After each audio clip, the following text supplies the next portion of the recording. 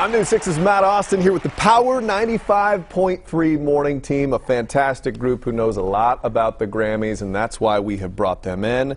Big performance. Everybody's talking about Justin Bieber trying to reinvent himself with a new sound. Well, and Justin Bieber hooked up with the producers, Skrillex and Diplo, and just it has changed the sound. The women are back into him. I mean, absolutely. Well, and Bieber's fourth album as well, Purpose. It's a completely different sound, and it's just like, again, like you mentioned, Justin Bieber's really trying to reinvent himself, and I think we'll see that on the stage of the Grammys. And I think we're going to see a softer side as well. Last year there was a certain award show that he ended up crying at the end, and that's all people were talking about. So is he going to use the audience, the massive audience the Grammy is going to have, to bring them back to the soft side of Justin Bieber?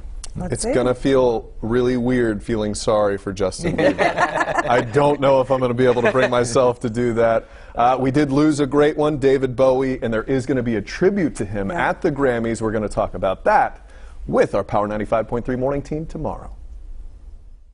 All right, Matt, thank you so much. It's sure to be a great show. Set the DVRs or catch the Grammys live right here on News 6 tomorrow night at 8.